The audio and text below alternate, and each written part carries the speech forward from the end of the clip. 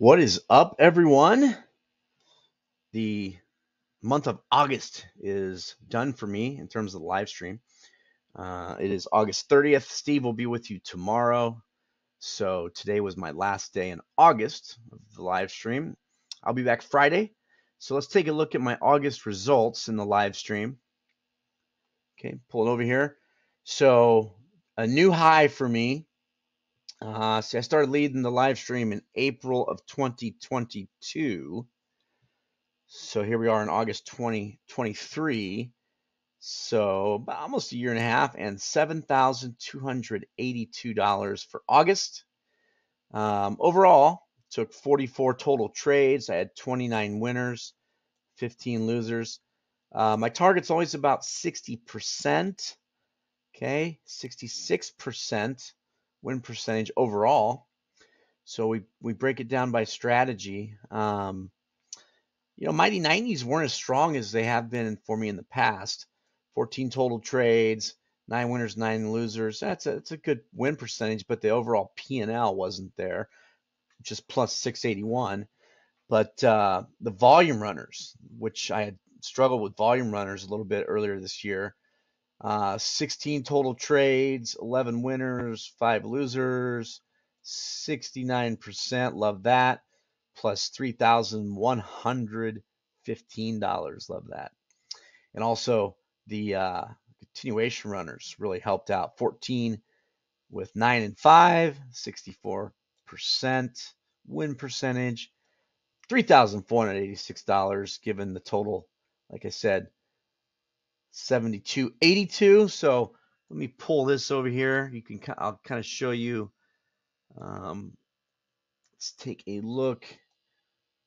So here I have it broken down, by every day. You've seen the totals here, but let's take a look at my monthly here. So as well as my annually. So right now I'm setting about a little under 31,000 for the year. And you can kind of see how everything is shaped out per month. 39.55. So I was getting between 3 and 4 grand here. 31.50, 39.77. Didn't trade as much in April because I was gone turkey hunting a lot. Plus 2,034. Got back into it in May. June was a little rough, 20, but still nice. And then July, and then you can see 72.82, and really it's because let's see, I had 1, 2, 3, 4, 5, 6, 7, 8, 9 green days and only 2 red days, and minus 134. You keep it small, that's great. I like to be under 500. If I'm taking a red day, I want it to be 500 or under.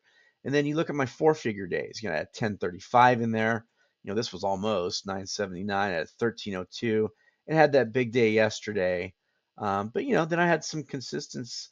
281 had a nice 490, nice 870, small green, a nice 583 to end. So if you can keep your red days small, and have some modest green days, and you sprinkle in some big green days, you're going to do well. So I'll look to continue to build on that in September. So I'll be out for a week in September, going on an elk hunt that I went on last year in September as well. But so may not have as many days where I lead the live stream in September, but definitely, traded well in August, going to look to build that momentum going into September. So hope everybody has a great day, and I will see you Friday.